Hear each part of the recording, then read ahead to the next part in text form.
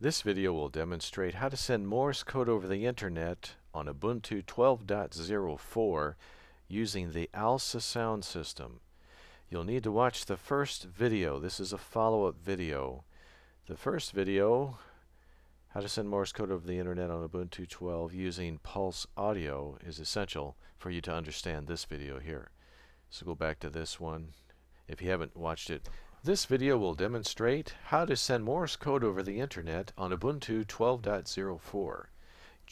Anyway, watch that video and then watch this one. The only difference, after you've watched the first one, the only difference is we're going to use ALSA instead of pulseaudio. Pulseaudio is a couple more steps. With ALSA is a native sound system. You'll need the GNOME ALSA mixer, and that's it. You don't have to worry about pulseaudio at the moment. You have to change the settings in mumble. So go to the mumble settings, configure settings, change your system to ALSA in both audio input and audio output. There's a lot of selections, so I'm using plug hardware, plug HW. So we'll open this up, and that's the one I'm using. You can try hardware alone without any conversions. Just find the one that has your sound card on it, the name of your sound card. And for mine it's the ES1371. So I can choose this one, but I decided to just do the other one that has some software conversions if it's necessary. Try them both, see which one you like better. I have a second virtual audio card which is called Loopback, which is part of the pulseaudio. And the ALSA. ALSA has a loopback, and that's what this is, but pulseaudio also carries it in its selections.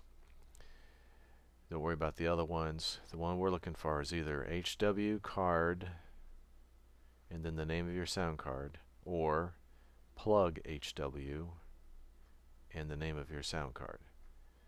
So for the audio input, plug HW and then the one that I have here. Output, same thing. Choose ALSA, plug HW, and the name of my sound card. Hit apply and OK, and see if everything's working. So let's give it a try on the upper ICOM room here. So we get some static from the ICOM there. And go back to the testing room, unmute the mic, and we'll send some Morse code and see.